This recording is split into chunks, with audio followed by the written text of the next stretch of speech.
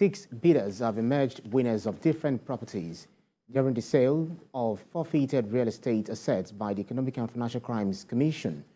12 property in Lot 4, located in highbrow areas of Ikoyi and Lekki Peninsula of Lagos State, were offered for sale through competitive bidding.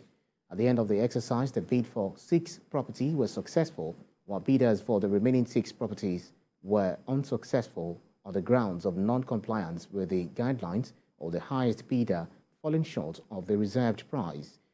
The remaining 6 property will be open for bidding on Friday, the 13th of January, with the exception of 2 to be bidded for on Monday, the 16th of January.